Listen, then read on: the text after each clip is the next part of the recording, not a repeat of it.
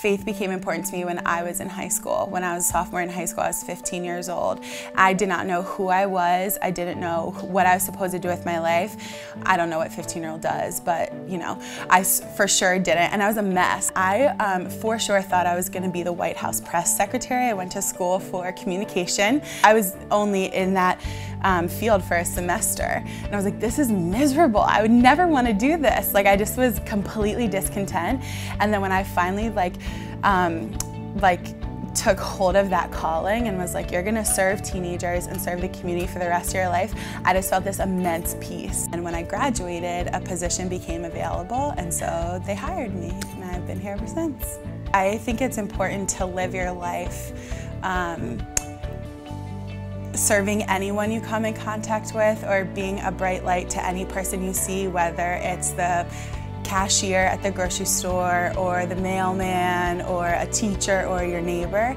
You see somebody at the beach, you just making sure you acknowledge them, and even just saying hello, good morning, or anything like that is just something that I feel like I've taken from her in the way that she lives her own life. Our ministry partners with an organization called the Center for Student Missions, and they have ministry sites in every major U.S. city. And we take our high schoolers on one trip and our middle schoolers on a different trip. We separate them. And they can serve in homeless shelters and soup kitchens and after-school programs and neighborhood cleanups. So we've been to Philadelphia, Washington, D.C., Boston, Nashville, and then this year we're going to Chicago. We would see Megan at parent meetings, and we would see her at church and see her around. She was there, and she was there for the families as well as the community. It didn't matter if you were from here or from there. She was willing to talk with you, willing to listen to you, support you.